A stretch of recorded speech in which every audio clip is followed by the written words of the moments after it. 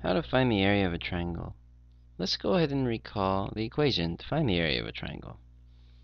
Its area is the base times the height.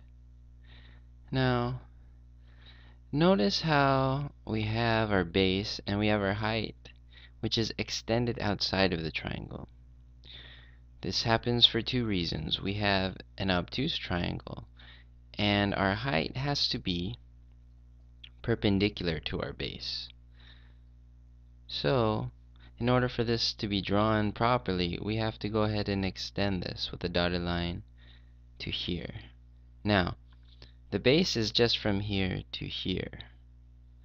It does not consist of this dotted line, which can be tricky. The height, however, is the perpendicular distance from the tip all the way down to the base. Always remember, base and height must be perpendicular. So once we have those things, we can go ahead and start substituting in values. So I have 1/2 4 times 7. If I multiply that out, I get 2 times 7, which is 14. And don't forget your units. This is an area problem, so that's feet squared. Okay?